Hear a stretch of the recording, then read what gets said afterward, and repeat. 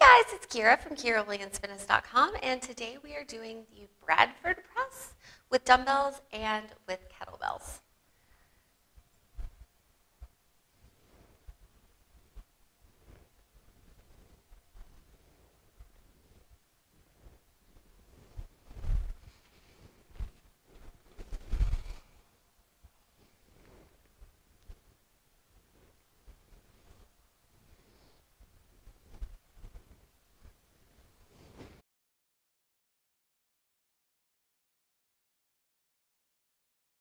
So these are a little awkward with dumbbells and kettlebells because ordinarily we would do a Bradford press with a barbell.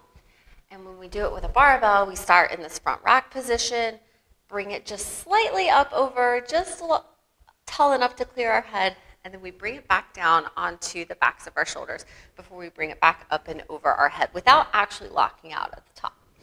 So imagine you're doing that with a barbell, but you're going to be using kettlebells or dumbbells.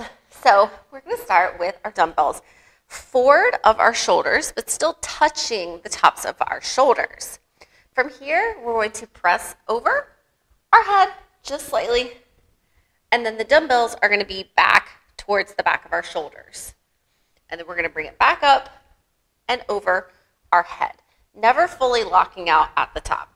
So in real time, they move pretty quickly. And then the same thing with kettlebells. We're just going to start with them in front of our shoulders, bring them up, slightly clearing the head, and then bringing them to the back of our shoulders, and then back towards the front.